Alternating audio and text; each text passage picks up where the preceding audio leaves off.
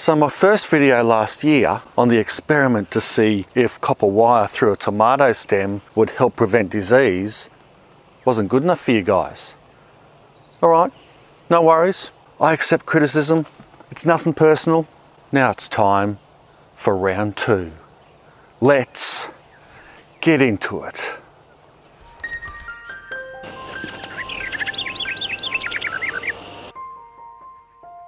Just a quick background for those of you who might not have seen my first video experiment.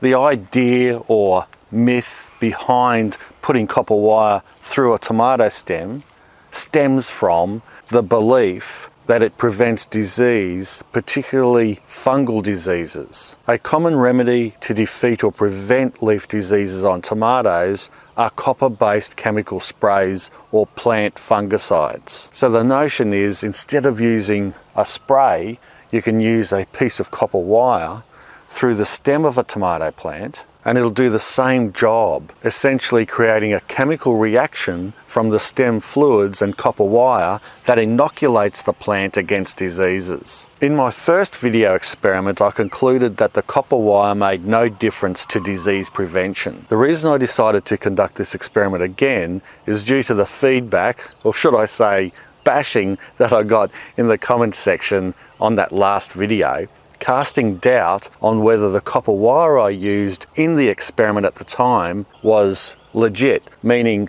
people were saying that it was most likely coated in plastic, and therefore if it was coated in plastic it would not be able to react with the fluids in the stem of the tomato plant and hence null the experiment because it wasn't going to work anyway. So this time I not only obtained raw copper wire, I ensured that there was no doubt the wire used in this experiment was without plastic coating. Now, before you fob off this copper wire thing as crazy, let me assure you there is some credibility to it.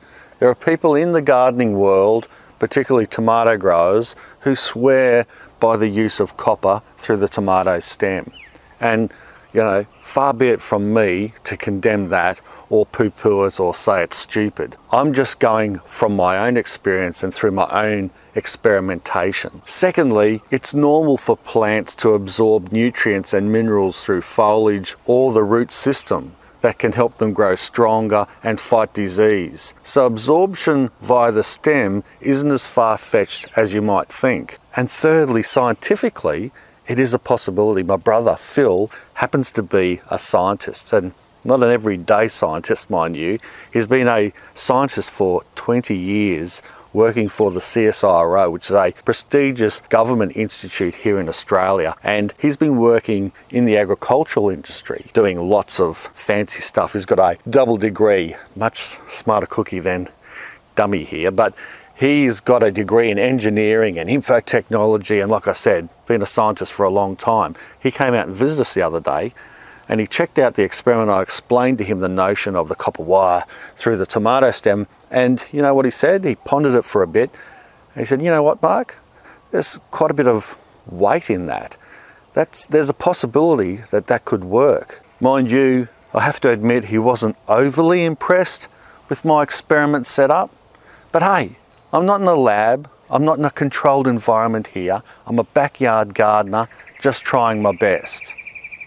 Anyway, let's overlook my shortfalls as a scientist and let's focus on the crux of the experiment, which you probably know by now, which is basically a piece of copper wire, not plastic coated, through the stem of a tomato plant. I kept it simple and planted good, strong, healthy seedlings purchased from the nursery. That way I didn't have to raise them from seed and have any issues or any disease get into the plants right from the get-go out of the soil. These are a determinate or dwarf variety of tomato called pot prize.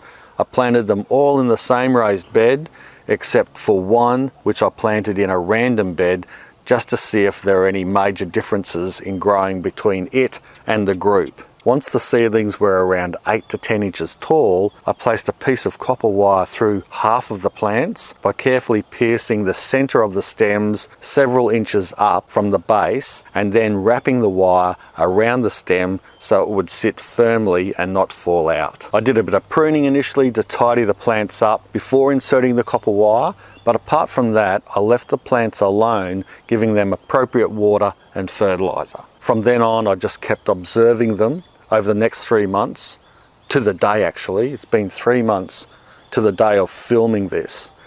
And I just looked for disease resistance, any types of change, fruiting habits, how natural the plants grew, or if I could notice any differences or trends between plants that had the copper wire and those that didn't. One thing to note, at around the 6-week mark, so halfway, I sprayed the plant that I had isolated in another garden bed with some eco-fungicide, which isn't unusual. I sprayed all our other plants with that fungicide as well, of course, except for these, which I just left go on their own. So what were my findings overall? Pretty much, I thought the plants grew fairly poorly. They grew leggy, they are fruiting late, they have quite a few diseased leaves, and if I compared that to the isolated plant, which did, remember, get that spray of eco-fungicide, the leaf diseases are more prevalent on these plants that didn't get any spray. However, all these varieties of plants, this pot prize, grew poorly this season, where a lot of my other tomatoes grew really well. So I'm thinking this variety is a pretty ordinary variety anyway. Maybe not for everyone's garden, but certainly a bit ordinary for our garden. So that aside, was there any difference between the ones that got the copper wire through and the ones that didn't? Well, I can't see any difference at all. I hadn't been able to see any difference right through the whole 3 months. Whenever I checked out the plants, they were always very similar. One with the copper wire didn't grow poorly or as bad or any different to the one without the copper wire. And likewise, the ones without the copper wire didn't have any more diseased leaves than the ones with the copper wire. So as you can see here, you've got no copper wire. You can't bring it in close, but no copper wire, you can see overall, and copper wire. Both plants have diseased leaves. Both plants similar height. Both plants look similar in stature, and the kookaburras are laughing because they think this is a joke. But like I said, take this experiment very seriously. Settle down, guys. Bottom line is there is no difference at all between either.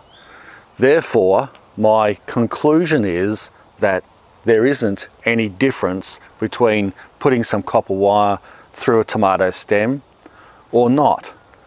So I am now satisfied that I've done 2 experiments on this and both have come out with the same conclusion, in my mind anyway.